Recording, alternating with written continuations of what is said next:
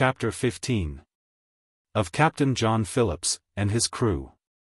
John Phillips was bred a carpenter, and sailing to Newfoundland in a West Country ship, was taken by Anstis in the Good Fortune brigantine. The next day after he had left his consort and commodore, Captain Roberts.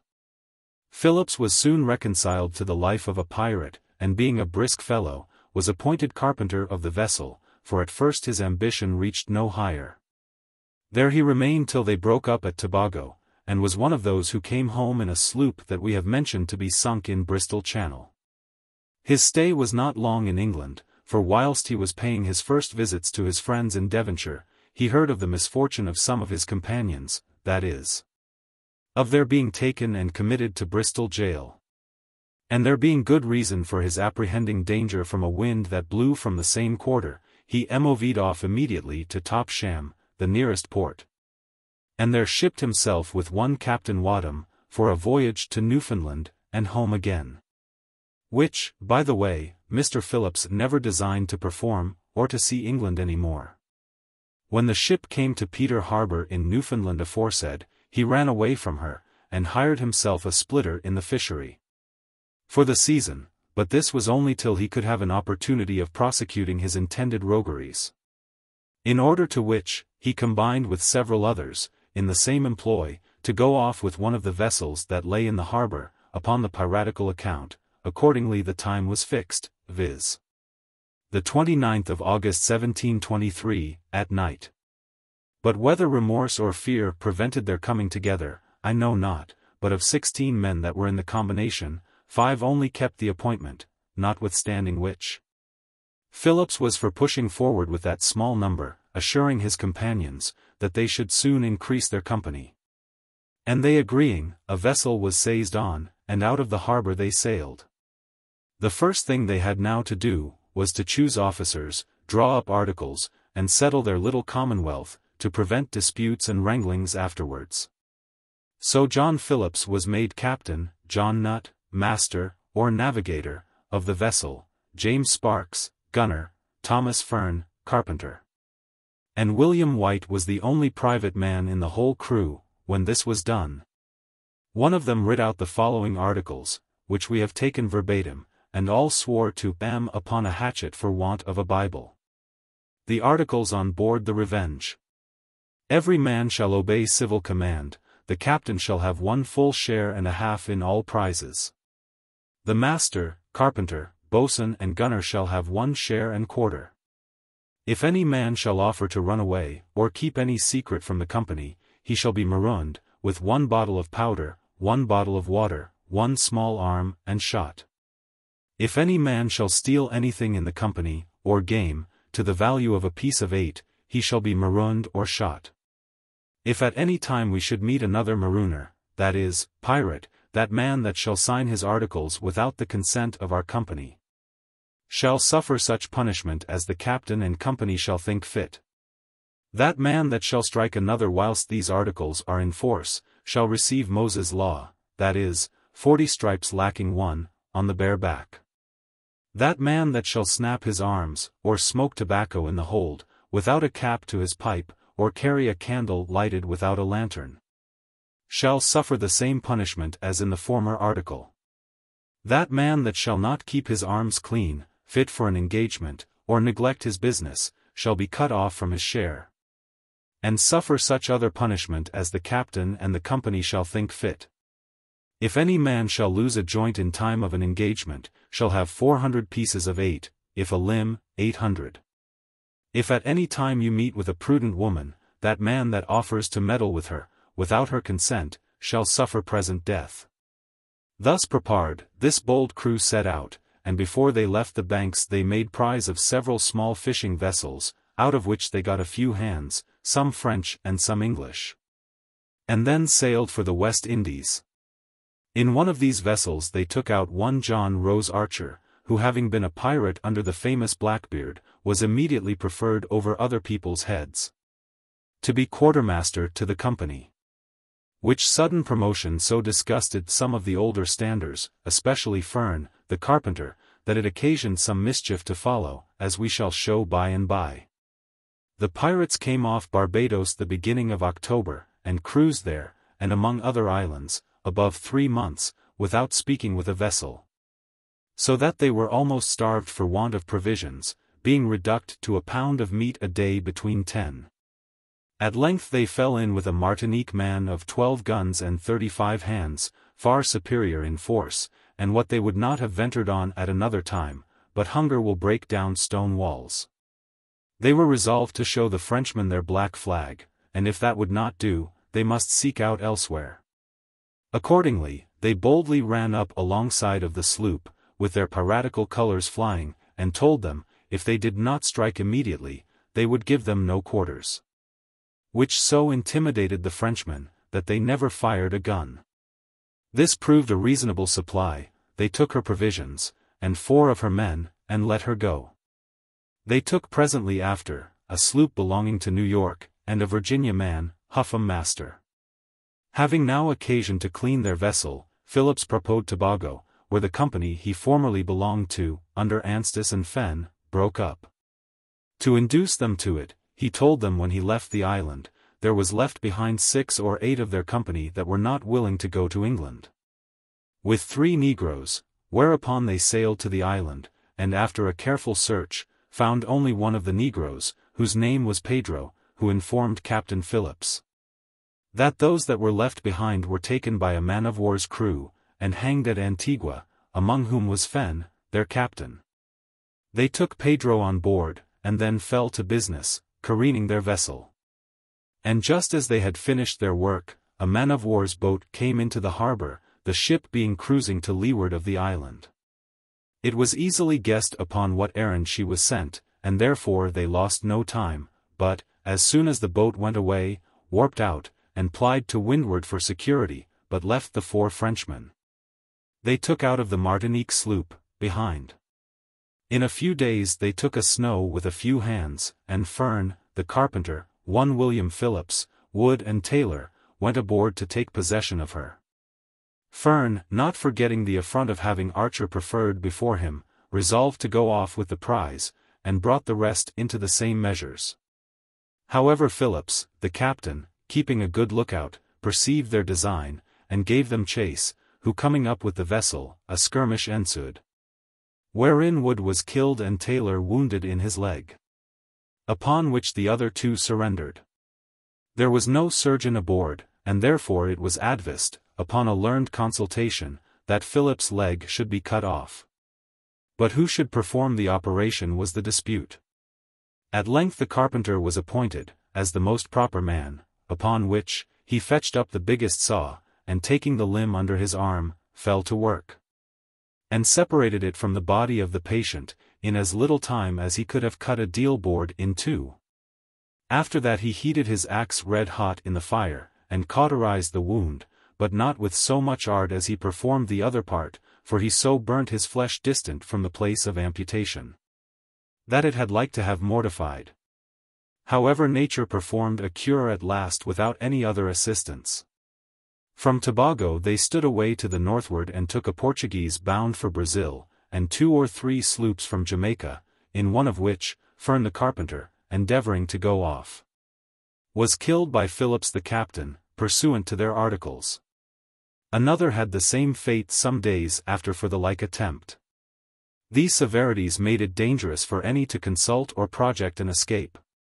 The terror of which made several sign their articles and set down quietly, waiting impatiently for redemption, which as yet they saw no great likelihood of. And should they have been taken before such circumstances appeared in their actions or characters, as afterwards happened, to denote their innocence, they might have lost their lives upon a trial at a court of admiralty.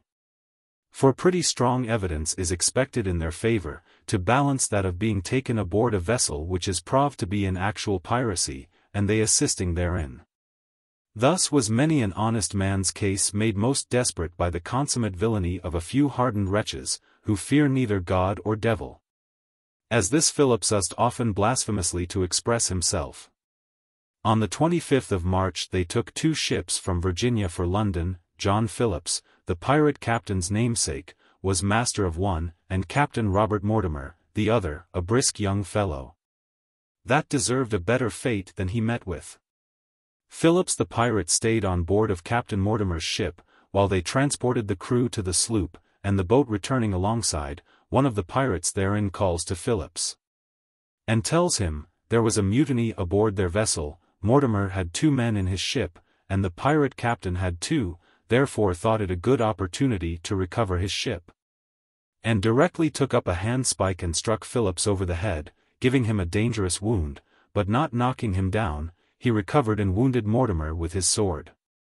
And the 2 pirates that were aboard coming in to Captain Phillips' assistance, Captain Mortimer was presently cut to pieces, while his own 2 men stood by and did nothing. This was the first voyage that Mortimer had the command of a vessel, by whose death is a poor disconsolate widow made miserable, more in regard of the mutual love and fidelity they lived in, than the loss of what would have been a handsome and comfortable provision for themselves and children, which, I think, now ought to be made up by the public. Since 'twas in the public service he fell. For had his attempt succeeded, in all probability he would not only have regained his own ship, but entirely subdued and destroyed the enemy, there being several, as it afterwards proved, that would have seconded such an enterprise whenever they found a beginning made.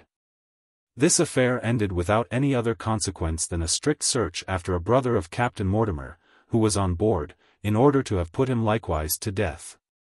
But he had the good fortune to meet with a townsman among the crew, who hid him for 24 hours in a staysail, till the heat of their fury was over, and by that means happily missed of the fate designed him. Out of the other Virginia man before spoken of, they took one Edward Cheeseman, a carpenter, to supply the place of their late carpenter, Fern. He was a modest sober young man, very averse to their unlawful practice, and a brave gallant fellow.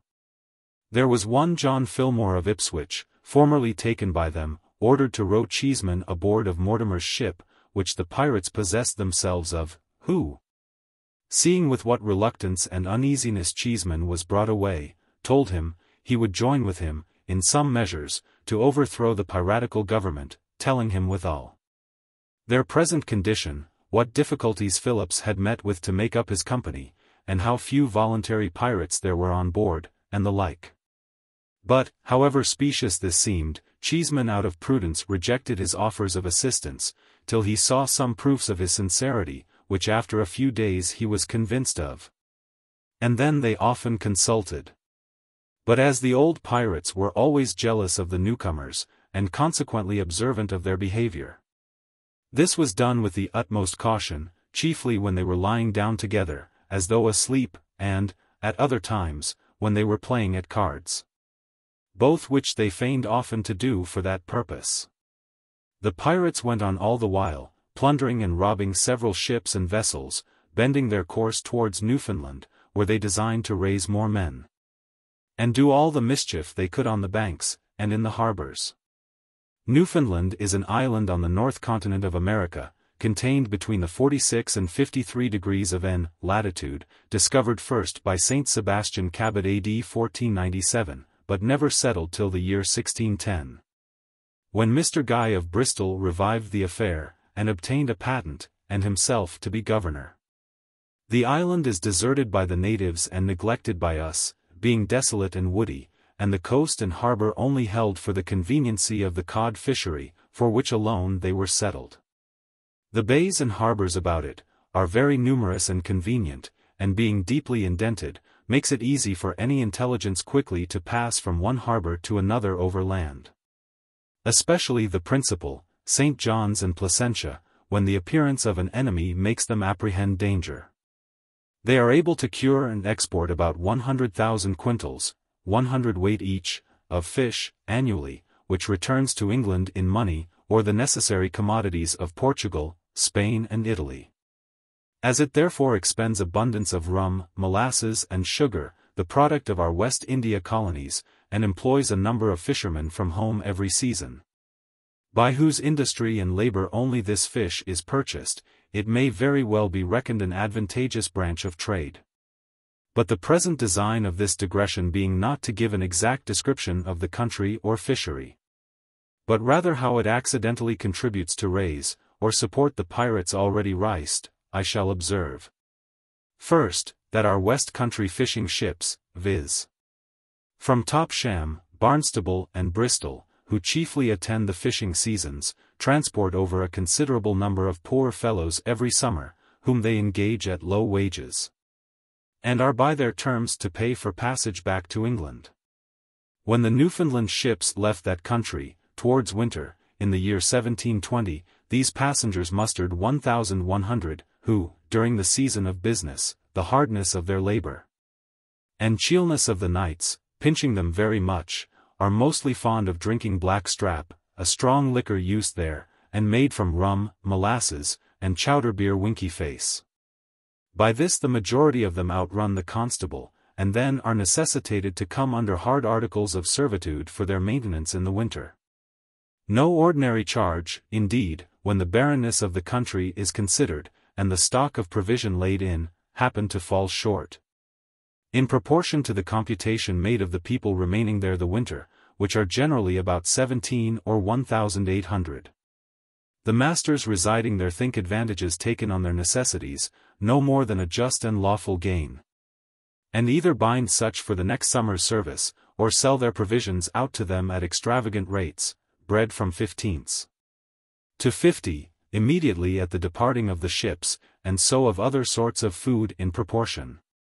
Wherefore, not being able to subsist themselves, or in any likely way of clearing the reckoning to the masters, they sometimes run away with shallops and boats, and begin on piratical exploits, as Phillips and his companions, whom we are now treating of, had done.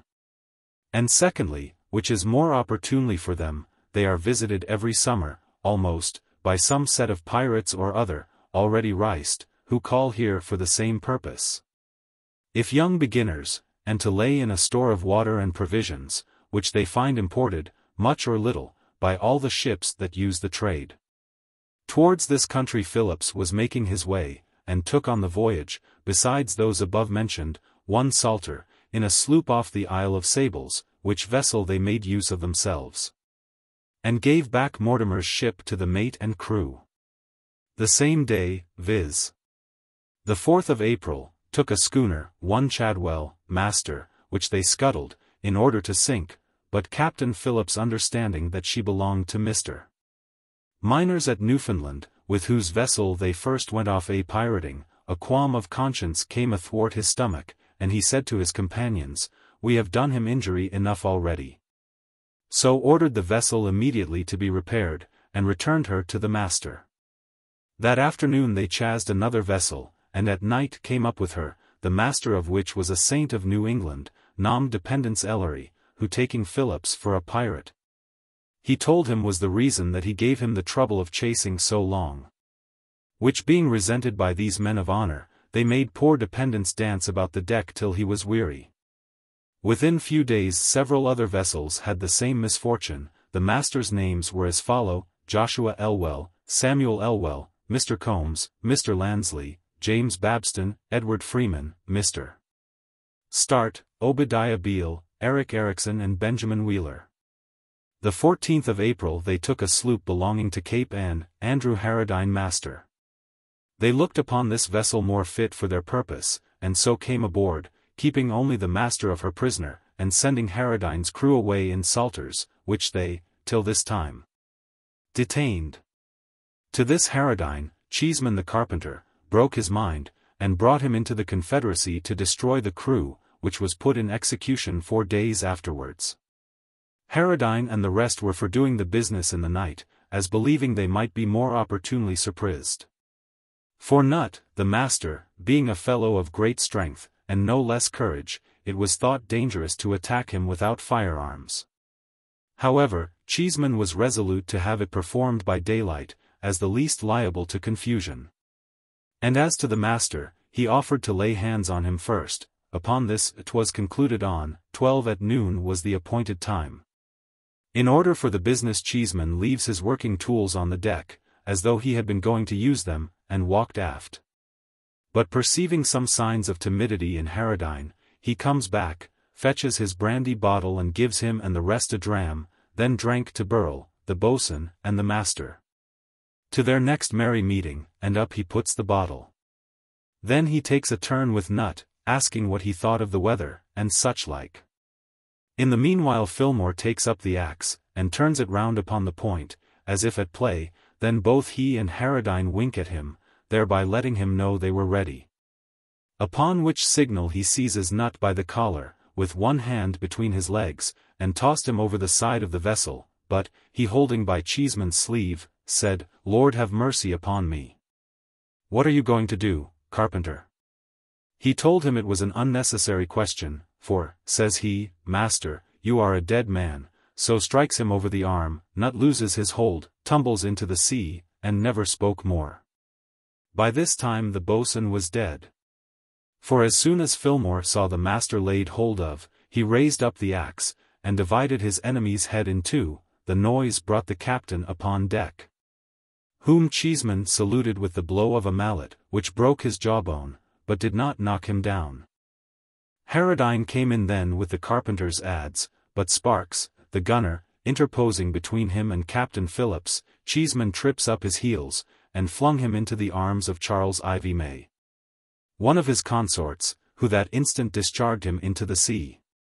And at the same time Haradine compassed his business with the captain aforesaid. Cheeseman lost no time, but from the deck jumps into the hold, and was about to beat out the brains of Archer, the quartermaster, having struck him 2 or 3 blows with his blunt weapon the mallet, when Harry Giles, a young lad, came down after him, and desired his life might be spared, as an evidence of their own innocence, that he having all the spoil and plunder in his custody. It may appear that these tragic proceedings were not undertaken with any dishonest view of seizing or appropriating the effects to themselves, which prudent advice prevailed, and he and 3 more were made prisoners, and secured.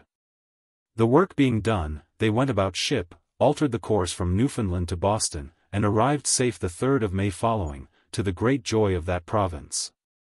On the 12th of May 1724, a special court of admiralty was held for the trial of these pirates, when John Fillmore, Edward Cheeseman, John Combs, Henry Giles, Charles Ivy May, John Bootman, and Henry Payne, the 7 that confederated together for the pirates' destruction, were honorably acquitted.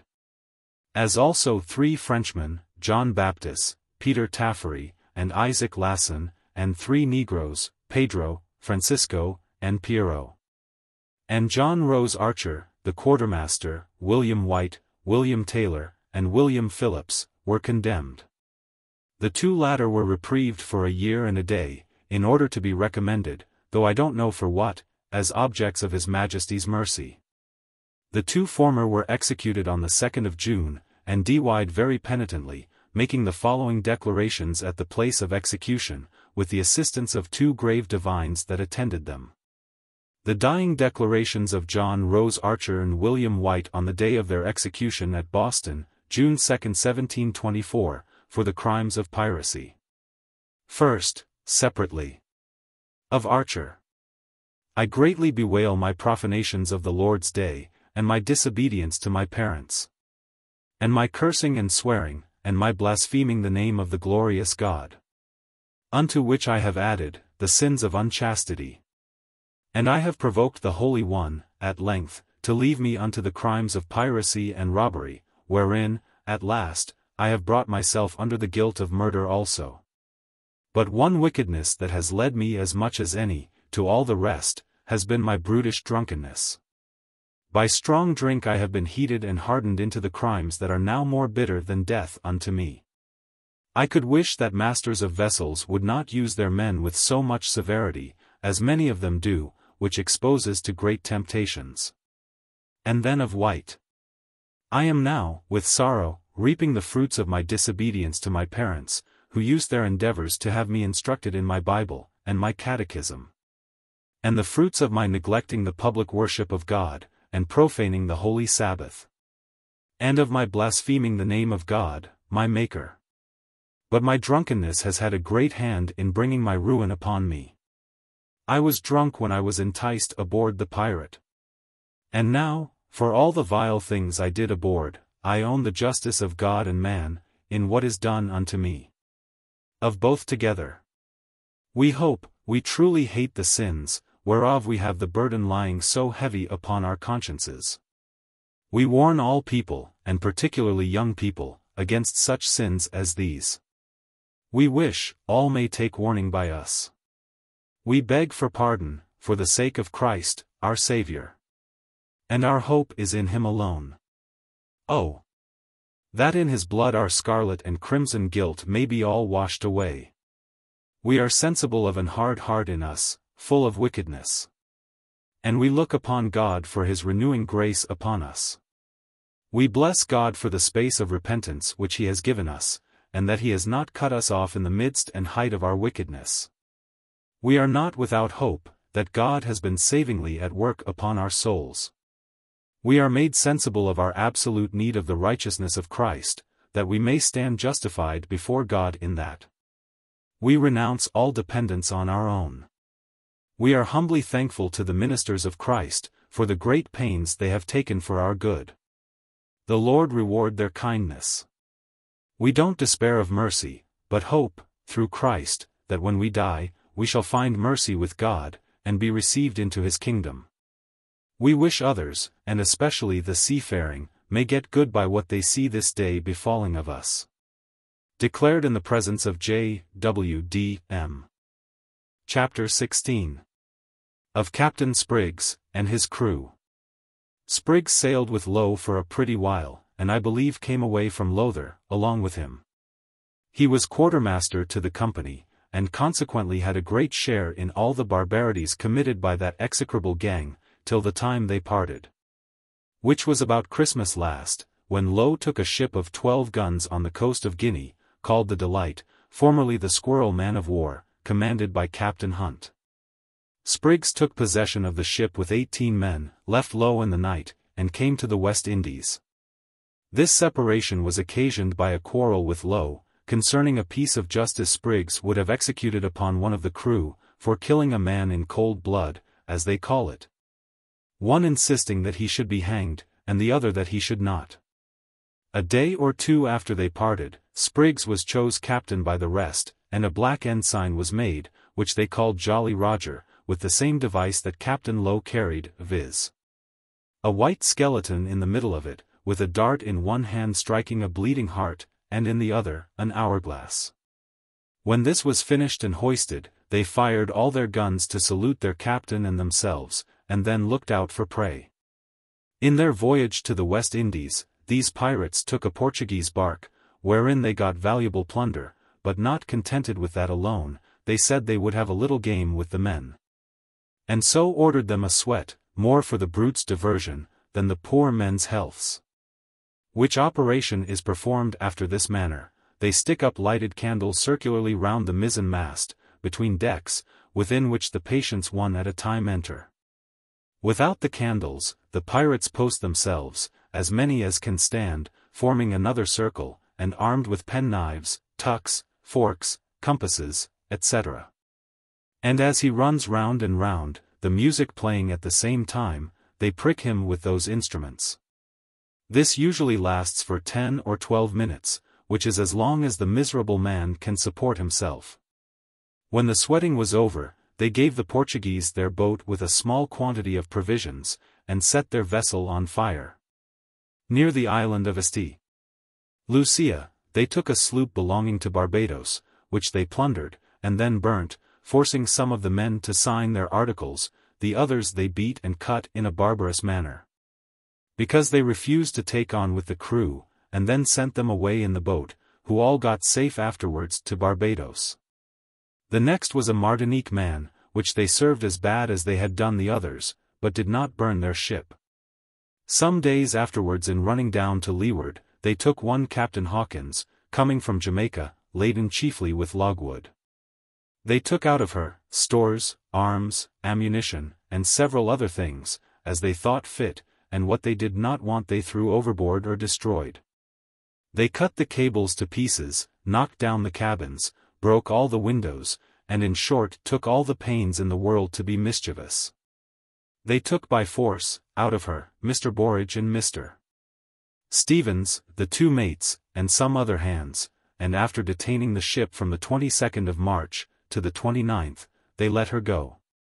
On the 27th they took a Rhode Island sloop, Captain Pike, and all his men were obliged to go aboard the Pirate.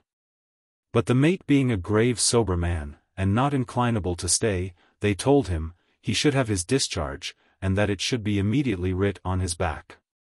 Whereupon he was sentenced to receive 10 lashes from every man in the ship, which was rigorously put in execution.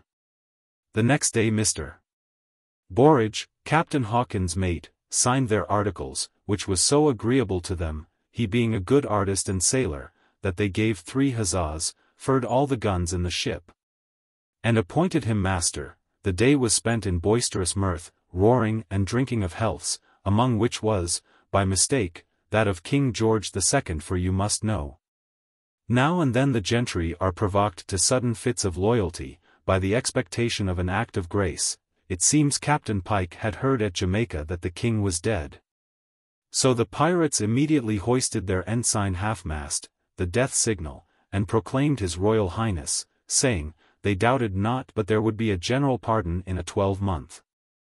Which they would embrace and come in upon, but damn if they should be accepted out of it, they would murder every Englishman that should fall into their hands. The 2nd of April, they spied a sail, and gave her chase till 12 o'clock at night. The pirates believed her to be a Spaniard. When they came close up to her, they discharged a broadside with small and great shot, which was followed by another, but the ship making a lamentable cry for quarters, they ceased firing, and ordered the captain to come aboard, which he did. But how disappointed the rogues were when they found 'twas their old friend Captain Hawkins, whom they had sent away 3 days before, worth not 1 penny. This was such a balk to them, that they resolved he should suffer for falling in their way. Though it was so contrary to his own inclinations, about 15 of them surrounded the poor man with sharp cutlashes, and fell upon him, whereby he was soon laid flat on the deck. At that instant Borage flew amongst the thickest of the villains, and begged earnestly for his life, upon whose request 'twas granted. They were now most of them drunk, as is usual at this time of night, so they unanimously agreed to make a bonfire of Hawkins' ship, which was immediately done. And in half an hour she was all of a blaze. After this, they wanted a little more diversion, and so Captain Hawkins was sent for down to the cabin to supper. What should the provision be, but a dish of candles, which he was forced to eat, having a naked sword and a pistol held to his breast all the while. When this was over, they buffeted him about for some time, and sent him forward amongst the other prisoners, who had been treated with the same delicacies. 2 days afterwards, they anchored at a little uninhabited island, called Roden, near the Bay of Honduras, and put ashore Captain Hawkins, and several other men. One of them his passenger, who died there of the hardships he underwent. They gave them powder and ball, and a musket, with which they were to shift as they could, sailing away the next day for other adventures.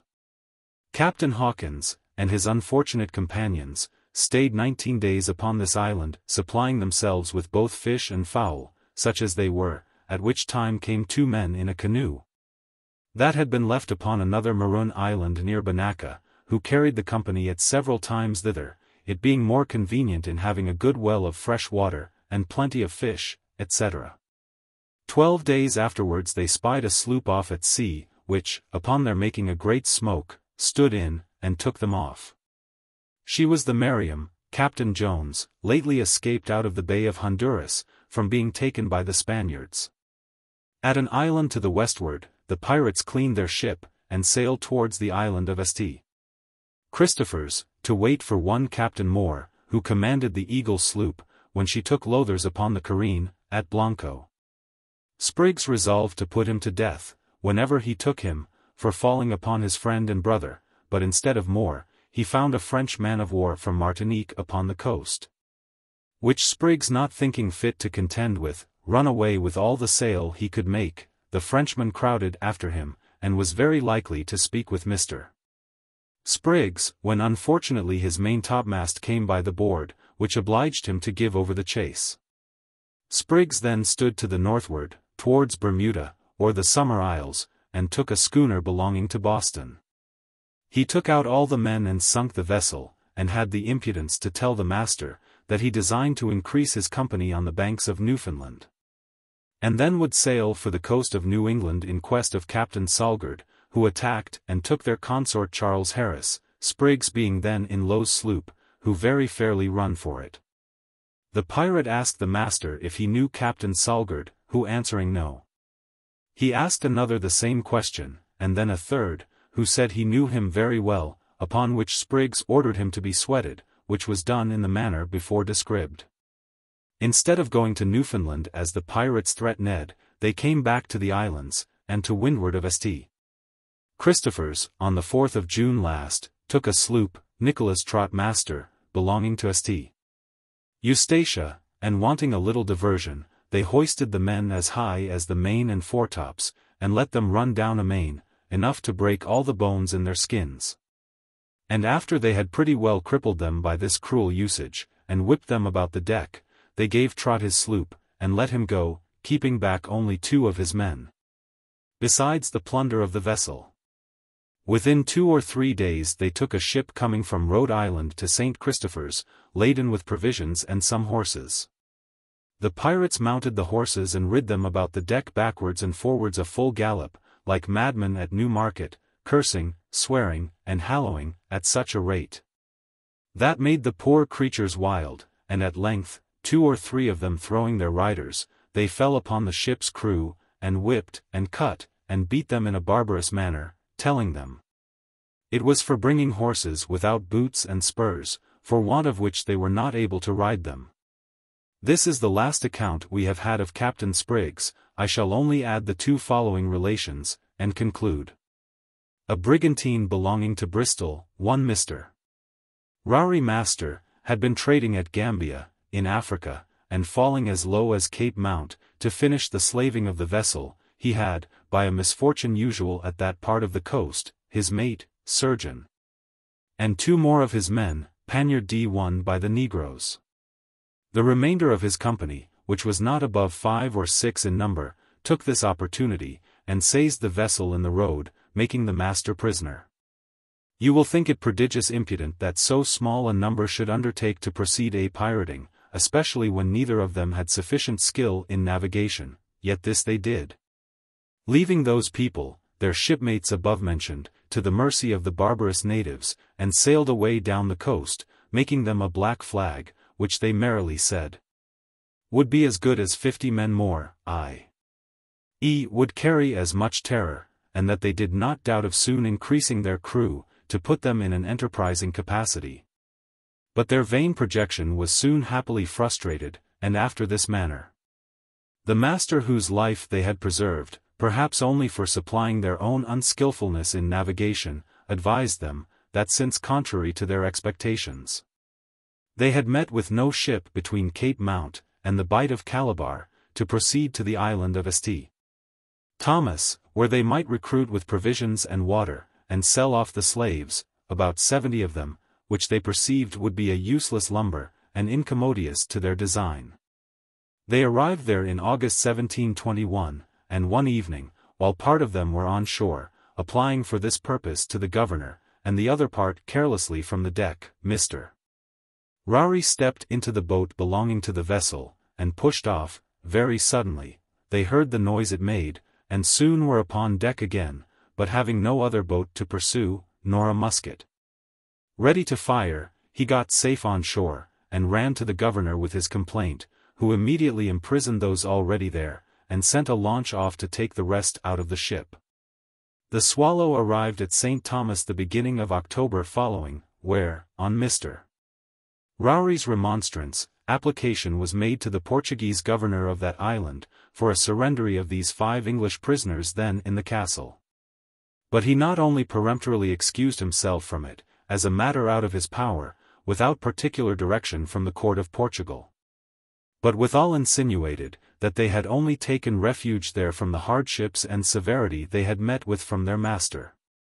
The manner of denial, and the avaricious temper of the gentleman, which I had occasion to be acquainted with, makes it very suspicious, that he proposed considerable gains to himself, for if Mr.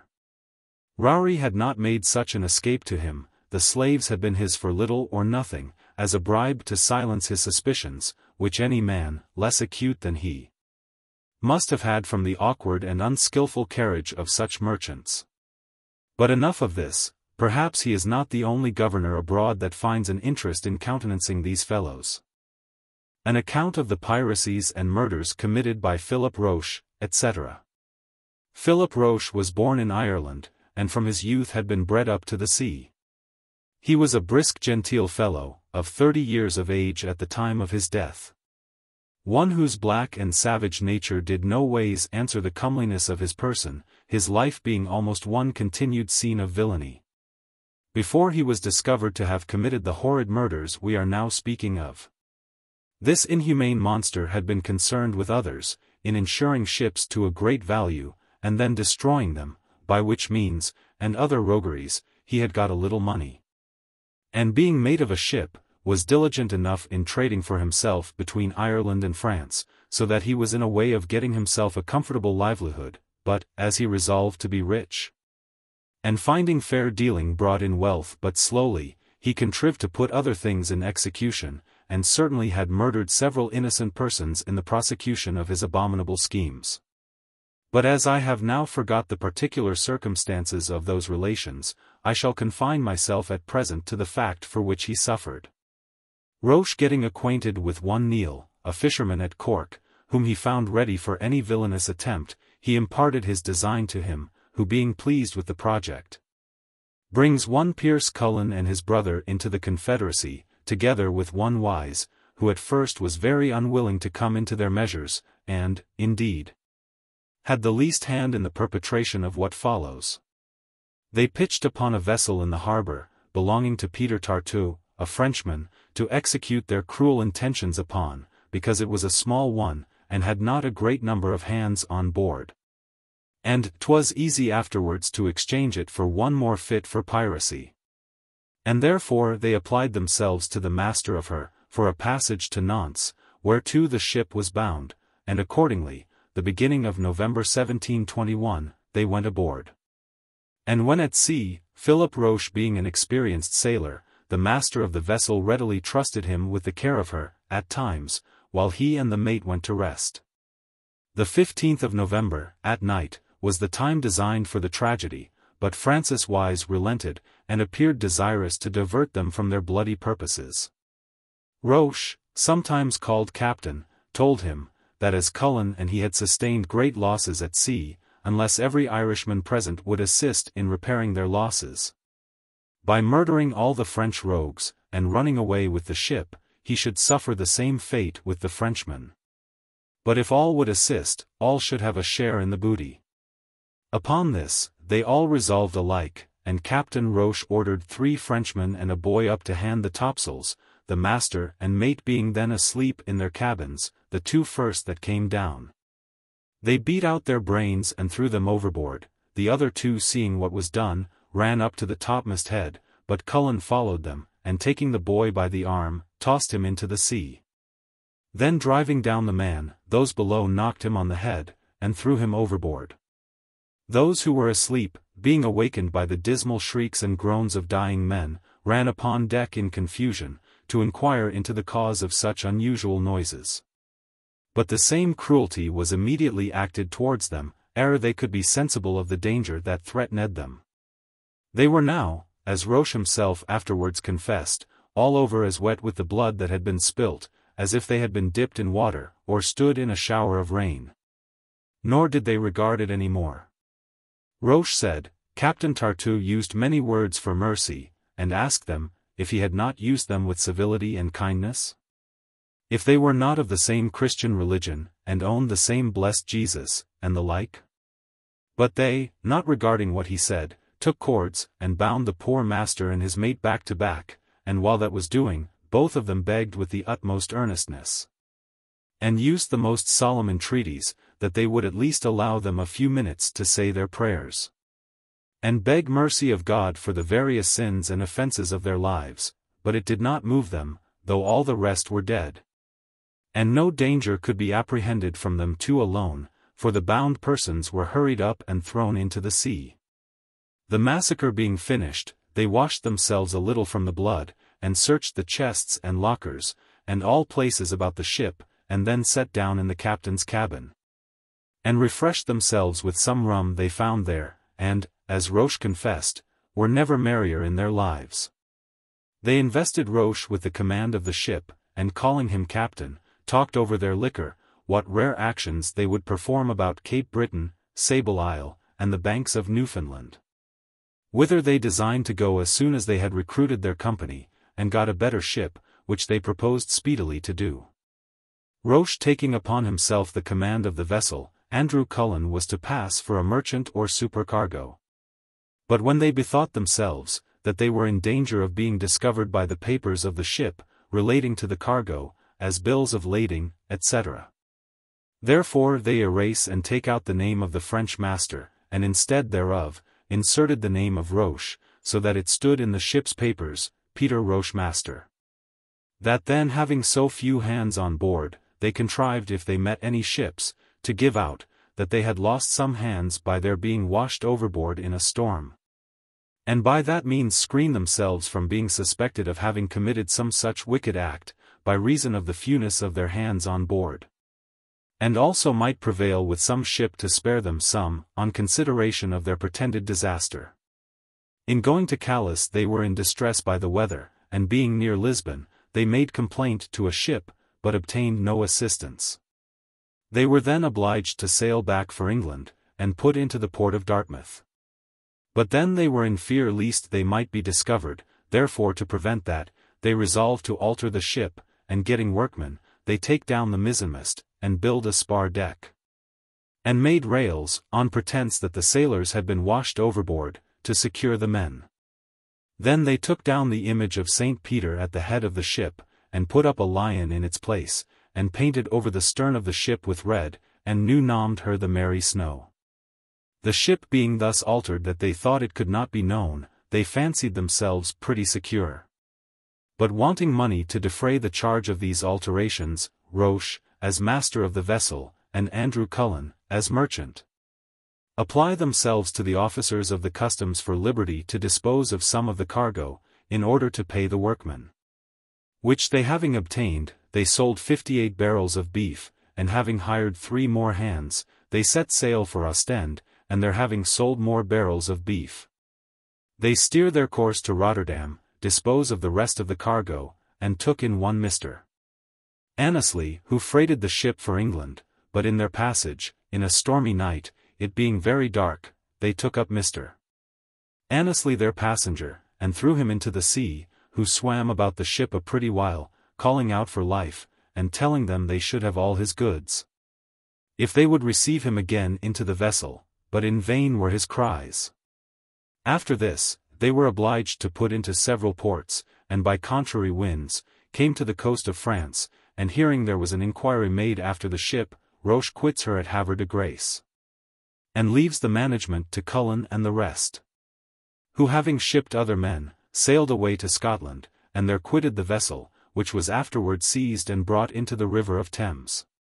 Some time after this, Philip Roche came to London, and making some claim for money, he had made insurance of, in the name of John Eustace, the officer was apprised of the fraud, and he arrested and flung into the Compter.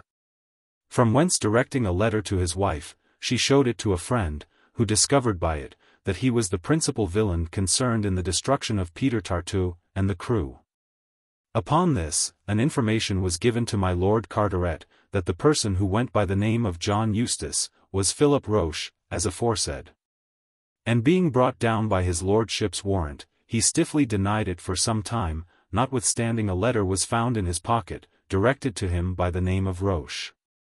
But being confronted by a captain of a ship, who knew him well, he confessed it, but prevaricated in several particulars.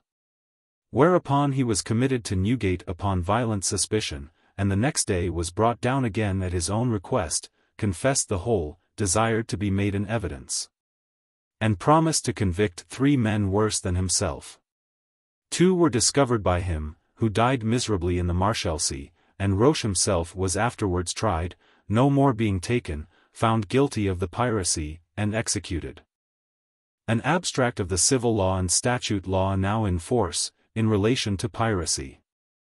A pirate is hostis humanis generis, a common enemy, with whom neither faith nor oath is to be kept. According to Tully. And by the laws of nature, princes and states are responsible for their neglect, if they do not provide remedies for restraining these sort of robberies.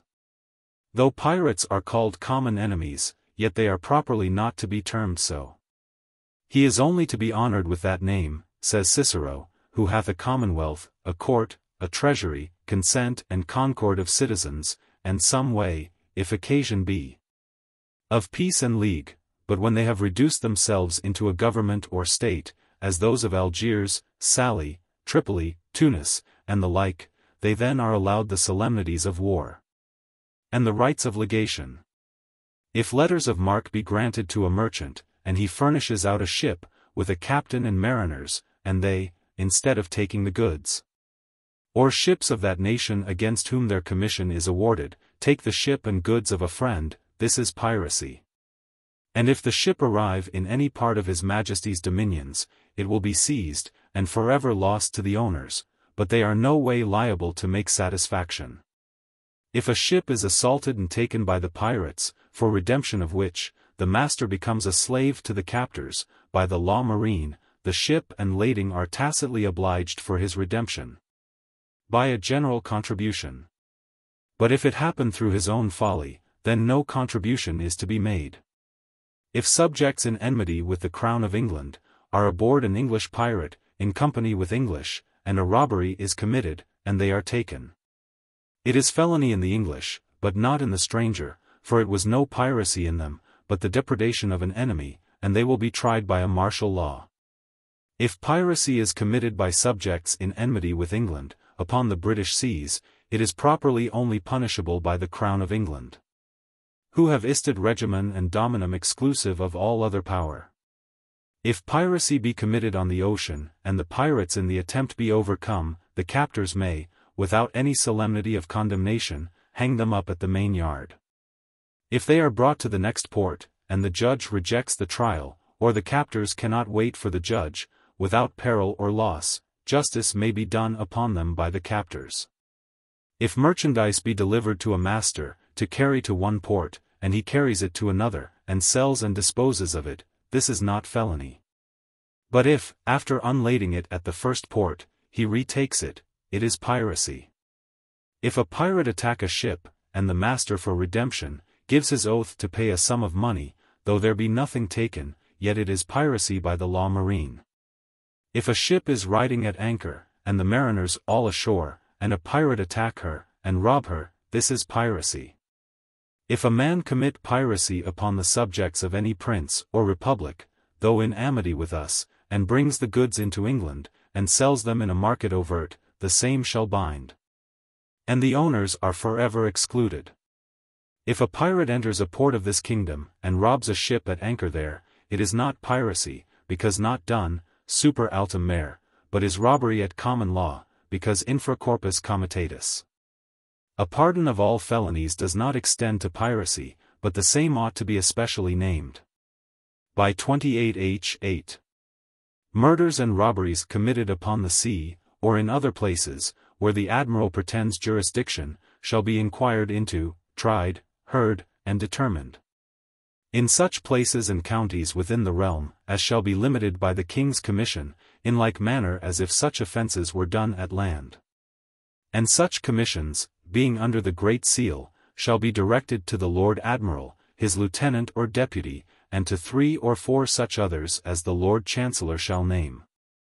The said commissioners, or 3 of them, have power to inquire of such offences by 12 lawful men of the country, so limited in their commission, as if such offences were done at land, within the same county.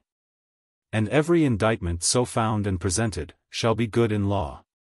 And such order, progress, judgment, and execution shall be used, had, done, and made thereupon, as against offenders for murder and felony done at land.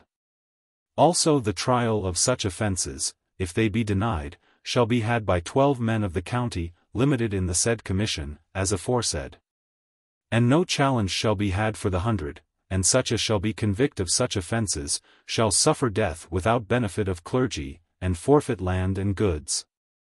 As in case of felonies and murders done at land. This act shall not prejudice any person, or persons, urged by necessity, for taking victuals, cables, ropes, anchors or sails, out of another ship that may spare them.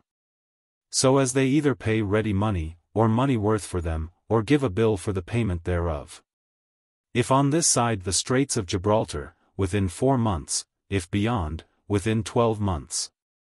When any such commission shall be sent to any place within the jurisdiction of the Cinque Ports, it shall be directed to the warden of the said ports, or his deputy with 3 or 4 other persons, as the Lord Chancellor shall name. And the inquisition or trial of such offences, there, shall be made and had, by the inhabitants of the said ports, and members of the same. By 11 and 12 W. 3. C. 7. If any natural-born subjects or denizens of England, commit piracy, or any act of hostility, against His Majesty's subjects at sea, under colour of a commission or authority, from any foreign prince or state, or person whatsoever, such offenders shall be adjudged pirates.